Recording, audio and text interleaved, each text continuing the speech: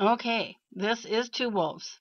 I'm still here. I'm still alive. I'm still afloat. I have to ask your forgiveness for my emotional disequilibrium last night. As I I just wrote this to Stonely. I said, Jules made a very serious error. She forgot she was not in Canada when reporting. Actually, that is a very bad error, as has been proven out. Bad error, bad. But moving on from that, I'm going to have to tell you that I want to first let me thank all of you so much. I can't tell you all, Gamily, and even those who I don't know yet, who are new subscribers or who are just following this. And I understand that this, I've got new subscribers today, and I give thanks and gratitude to all of you. Most of all, I give you great love. Big love bomb. That's not a copyright violation. Love bomb. Love explosion.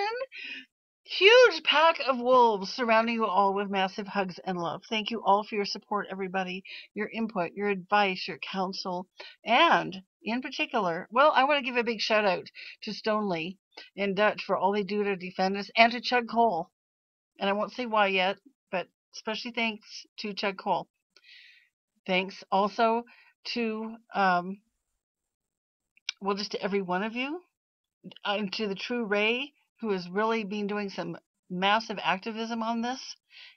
She actually has a new video out. I like to think that perhaps now that the shock is worn off, that my situation is probably going to be a test run for all of us, and a wake-up shout to all of us. Ah, woo.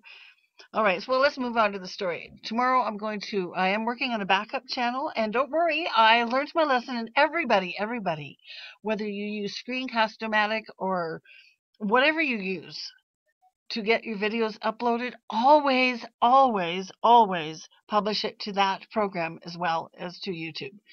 Because, for instance, in my case, Screencast-O-Matic, had I done that, it would have saved all my videos. And YouTube cannot touch that. We'll see what's going to happen. The fur is going to fly, but it won't be mine, and it won't be any of ours. God bless you all. Okay, that said, I am also making a backup channel, and I'll have a video out thanking you, and I'll let you all know what that is really shortly. But right now, because here's what's happening here. Well, let's go to this picture. Okay. Whoops. Well, we're looking at it twice. Now that's funny. Two wolves, two pictures. Okay, this is downtown Ketchum tonight. Now, I don't say where I live or where I work. I move and work around the Wood River Valley, sometimes Ketchum, sometimes Hanley, sometimes Bellevue. I happen to be in Ketchum today, and I also was at work elsewhere. But this evening, I made a run into Ketchum, which is fun to do. This is downtown Ketchum looking north. On first glance, this doesn't look that serious, does it? But you see these white flakes? That's not wolf dandruff, nor is it snow. It's not rain spots on my lens. That's ash. There's major, major ashfall going on in the entire Wood River Valley. Well, this is great. We get to look at it twice. That's hilarious. Thank you, Creator. Okay, this is the pool. A pool in the Wood River Valley. This particular view was earlier today, before I went to work.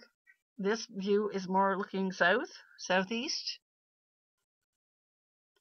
And this is all smoke. You're meant to be able to see this mountain very clearly. It's very close to the pool.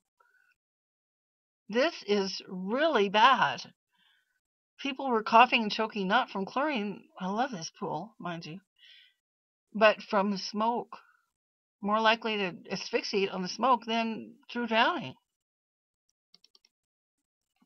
This is actually taken yesterday as some of the smoke began to move in. This is last evening. This is looking west. What I'm doing is I'm showing you something here, and you're getting it. Okay, this is this evening looking due west. This is looking toward the Trinity Ridge fire. This is an entire bank of smoke coming in, followed by ashfall. In other words, the Wood River Valley is actually surrounded by fires on four sides. Not all of them are being reported. They don't want people to panic. But I can tell you a lot of tourists are already going home early. I'm not saying do that.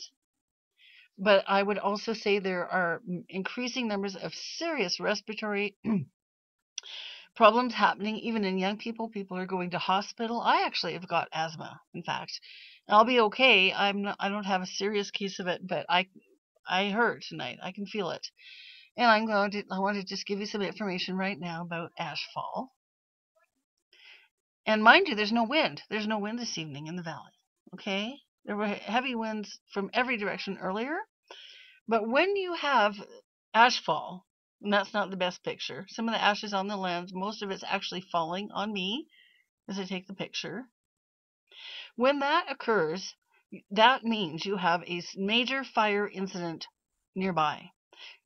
If there had been strong winds, I could say it might have blown in from the north, from the Halstead or the other complexes up north, or from the west. I think this actually is coming from the west, from Trinity Ridge, and I have a gut feeling this thing is running fast and hard east toward the Wood River Valley. And actually, the Trinity Ridge fire can come to the Wood River Valley. Fire can travel very fast under these conditions.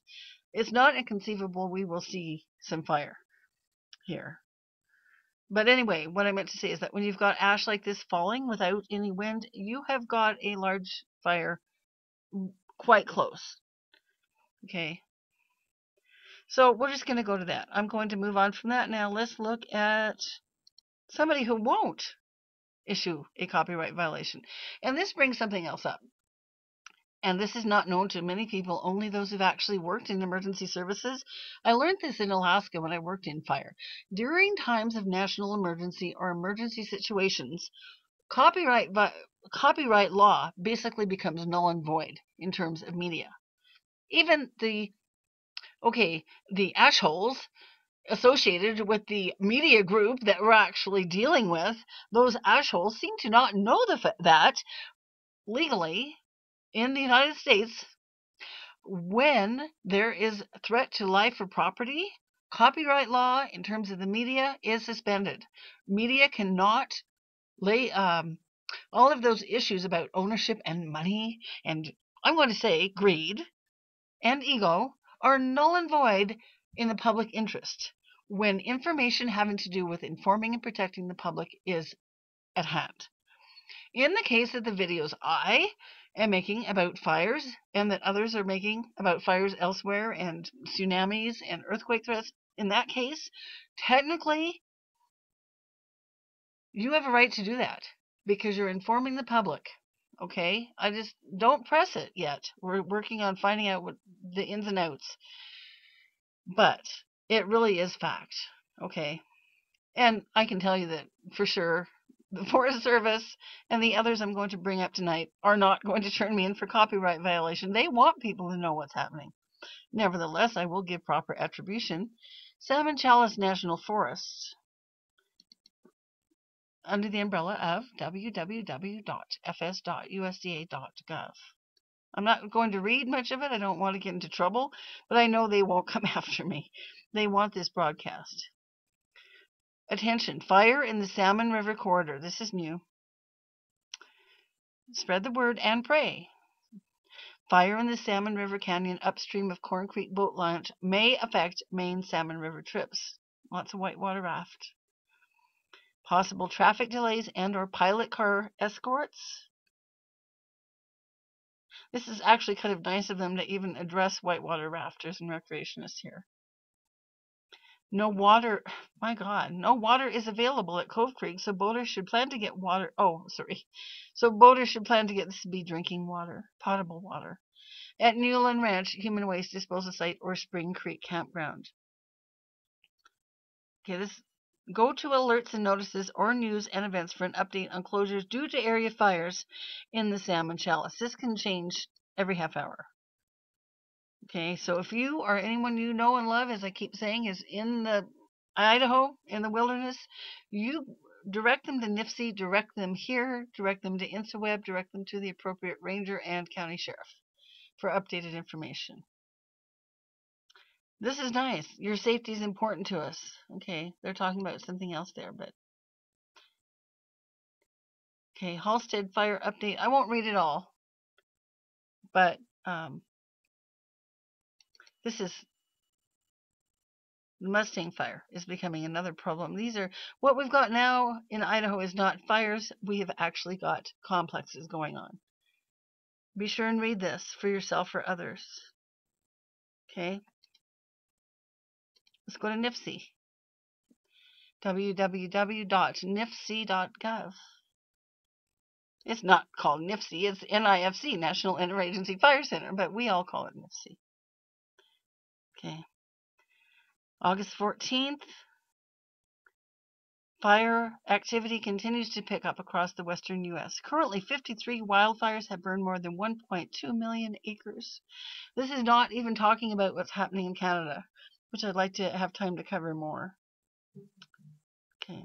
Large fires in Idaho, California, and Oregon made significant runs yesterday and burned thousands of acres. They're not saying yet because there's a delicate balance not to panic people, inform but not panic. But I have a deep feeling that the Trinity Ridge complex is making a run this way. I'll just say that again. We'll see. August 12th. Oh, no. I didn't even know this. Oh, no. Oh, everybody, hats off. On August 12th, a USDA Forest Service firefighter was fatally injured while working on the steep corner fire near Orofino. Firefighting community and Two Wolves extends condolences to family and friends of the fallen firefighter. Whitney's area command team has been assigned to manage all Type 1 and Type 2 fires on the Boise, Sawtooth, and Salmon Chalice National Forests. Current fires include Trinity Ridge. This is so bad. Which this is a complex. Springs, also bad. Halstead, Mustang, and Minidoka. This is the one near Twin Falls. It's not gone. More information. More thunderstorms, winds, temperatures rising across the west. Holy goodness. Mother of God. I don't mean that blasphemously. Mother of God, Holy Mary, pray for us. Number of large fires here. We'll just real quickly. Oh my gosh, Okay, here's Idaho. Two new fires. One is contained. This little grasshopper is half contained. It's near Jordan Valley. That's actually more in Oregon. Halstead's at 51,000. Now, structures are threatened. Areas near the fire are closed. Minidoka, Sawtooth National Forest. Look at this. Half contained. This complex is southeast of Twin Falls. Major transmission lines are threatened. Well, now this is really bad, you guys. Pray hard. You know what this means. Makes this very difficult to get emergency information to people, right? Mustang. This is 28 miles west of North Fork. Numerous structures are threatened. Powell. Now, the Clearwater, northern Idaho is getting it now, too.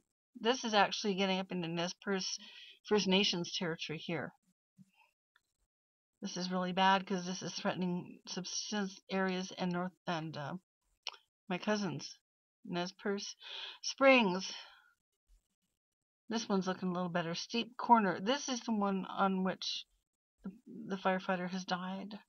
It's small, but there's been a death. Trinity Ridge. This is bigger now. That's 5% contained. Now it's 7 miles northwest of Featherville. Evacuations are in effect. Visit the Fire Info website. Yes, see, in case of these major fires, each fire has its own website. Okay, now I want to go over to InstaWeb for a minute. I'm running out of my 15 minutes, but okay. Holy goodness. Okay, here's Trinity Ridge. This is the one. This one scares me. I've worked in fire half my life, and fires don't usually scare me. This one's starting to worry me. Okay. Updated 52 minutes ago. Look how big. And actually, Trinity Ridge fire update. I don't have time to do it all, but I want you to go look. Evacuation preparedness plan. I should do a video just on that. Fire activity increased yesterday as a result of the red flag weather conditions, but not as great as expected yet. Yesterday, the road crossed Road 129 to the southwest. See? This fire's running southwest. There's also, I'm sure, she's running this way. She's running east this way. Structure protection for the... I can't prove it, but I can just feel it because of the way the smoke is and the ash. The fire is actually the fire is actually apparently around or at Rocky Bar.